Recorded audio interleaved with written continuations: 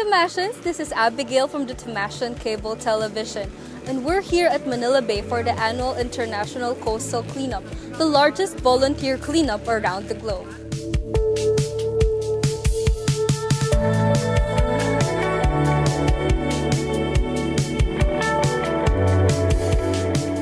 The focus of the ICC for 2015 is also the same as last year. We want to raise the awareness of the youths and the people in general in having a clean marine environment.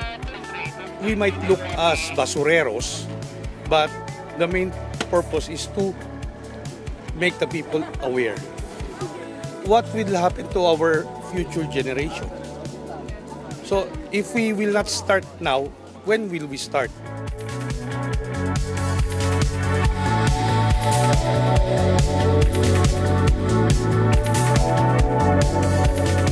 It was a really good experience being a part of the International Coastal Cleanup Day in the Philippines. It was kind of tiring for us, but then it was also fulfilling to be able to be of help to our country by doing the little things, just like picking up the trash and taking note in detail of the trash that we were able to gather.